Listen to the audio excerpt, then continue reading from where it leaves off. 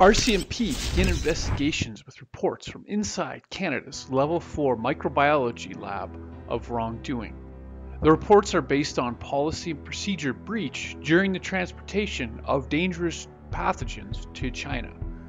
Winnipeg's lab is home to hCoV MERS SARS virus confirmed by lead director Frank Plummer in 2013.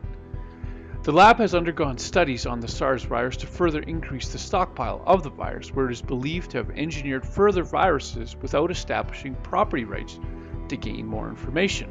During this time, on multiple occasions, Dr. Q has been documented attending Wuhan's virology laboratory located in China on 4 different occasions for 2 weeks at a time. The idea is for Canada's Microbiology Lab and Scientists Virology Institute to share information with regards to the virus. These viruses are believed to be with regards to sharing information that the teams would be looking at to increase the knowledge and development of a possible vaccine. At some point during the development and crossbreeding of the genome structure of the SARS virus, the intellectual property rights had not been established. On March 31st of 2019, the intellectual property rights had been removed from the Winnipeg Microbiology Laboratory headed for China. All guidelines were followed sending these pathogens with regards to safety of the community, but who owns the rights to the virus? Developing a virus with this level of advancement would require a deep understanding of the genome structure for development of a vaccine to fight this type of virus. As the development of these viruses comes into light, who profits? As the property rights aren't established, it opens the door for exploitation of the virus itself and the exploitation of the Budapest Treaty designed to avoid this exact thing of individuals taking property rights of something that they don't actually own and to gain the profits from it. The distractions, the headlines, the stock market crash, the world on lockdown, the death of Frank Plummer, oil collapses.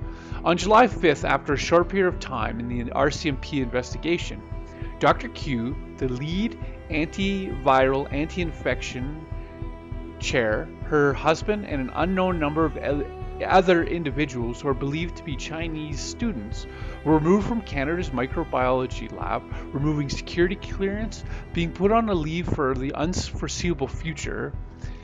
This removal comes based on March 31st transportation of Ebola and a henovirus to the Wuhan virology laboratory. The viruses were provided to Chinese scientists as part of a routine sharing of infectious agents, fulfilling the National Microbiology's mandate to promote public health research worldwide. On multiple occasions, it's been established Chinese scientists have attempted to smuggle intellectual property. On multiple occasions, it's been established Chinese scientists have been carriers of dangerous infectious diseases, exposing the real world with casualties that follow.